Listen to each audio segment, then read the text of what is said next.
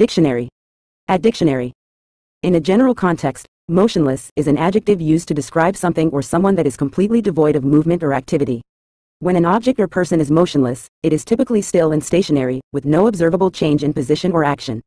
This term often implies a state of immobility, rigidity, or tranquility. For example, a motionless statue in a park doesn't exhibit any movement, while a person who is deep in meditation might appear motionless due to their calm and quiet state.